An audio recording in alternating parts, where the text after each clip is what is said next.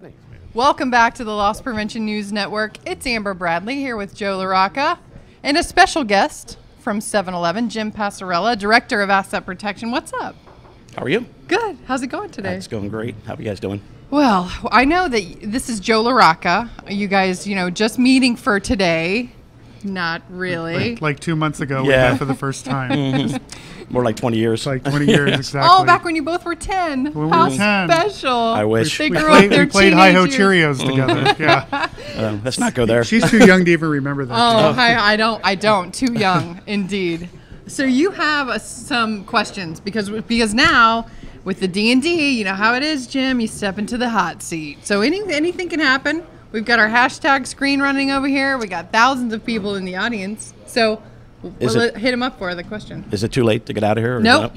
Now you're on camera. We might let you phone a friend, but well, maybe not. No lifelines. Yeah, no lifelines. No lifelines for you. Well, let's start with the easiest hard one you're going to get all day, right? Easy, hard. Okay. Easy, hard. If you were to rewind the clock, so 20 years, and you were to give advice to someone, a little Jimmy, right?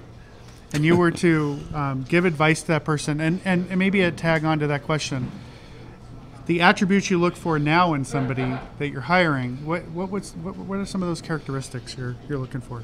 So to wind back 20 years, I would probably tell someone, don't jump right into LP or the asset protection world. Start in the operations side. You play so much catch up when you start in the asset protection side, kind of going backwards to understand the business. So if it were me, if I had to start over, I would absolutely start on the operations side. That's a new tip. It's a new tip. Great advice. Nice. Great advice. Okay, so let's follow up on it. What experience would you draw or hope to draw from the operations side leading towards a more successful LP future? So for me, and it kind of piggybacks with what you asked for attributes, I would look for someone who has a strong business acumen. Right now, you talk to folks and they understand the LP world very well. Right. But when you talk about the business side, what's really impacting business from a larger perspective, there's a miss there. So I would absolutely, look for stronger business acumen. And I would guess that's a skill that not just something that you're looking for in LP, but your leadership, your C-level leadership expects the LP team to have that versatility to talk to the business operators as well as manage the core responsibilities of loss prevention. Yes, absolutely. If you have to be able to speak the language, you have to be able to sit down with the C-level folks, senior management, and talk to them at their level. They don't want to hear about the shoplifting. They don't want to hear about an internal theft. They want to hear about what's impacting the business at large. Right. So thinking about if they had operations in the background too, that's going to move the profession even more less toward sales prevention, right? I mean, how many times has LP people heard that?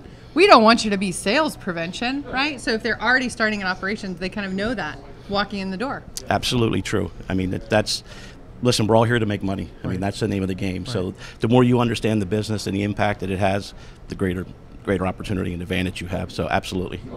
This is value packed right here. Yeah, it's great. Great advice. So Jim, since we've known each other a while and we share an affinity for technology. We do. Where are your sights set? What types of technology are you looking at today?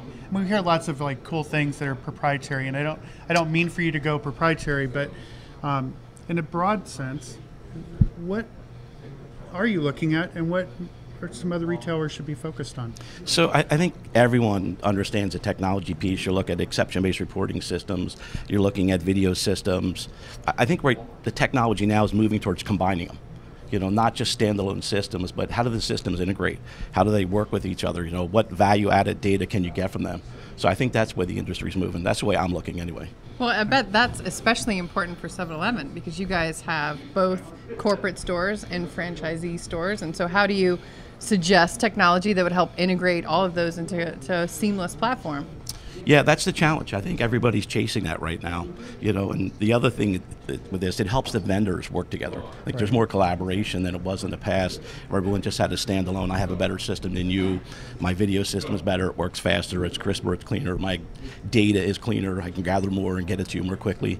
That's all great. It's wonderful. But if you can't combine the two, you're falling behind. Now it's about how can you share that data with the 3 other partners I need to look at it through their their Absolutely. systems and help them serve us better. And also, the data is not just for asset protection anymore. It helps the entire enterprise. And I think if you're not looking in that direction, you're missing the big picture. Well, and that helps you sell it to the C-level folks too. I mean, who needs help getting more budget, right? You talk about, oh, where's the ROI? Have you heard that a couple times? Never. Never, never. Take this guy's perspective, so you never hear that. So since you stepped into the hot seat, we can't talk all business, because then, it wouldn't be the hot seat. So we talked about the whole rewinding to what would you tell little Jimmy, but the other question is... Has anybody ever called you Jimmy before? No, but No. thanks. So now No. that's out there. Appreciate it, guys. He said somebody did once. Somebody did once. Right? All right. Well, we appreciate you stepping into the hot seat. Thank you. And speaking of getting back to more retailer value, we're going to send it back to Gus Downing. Take it away, Gus.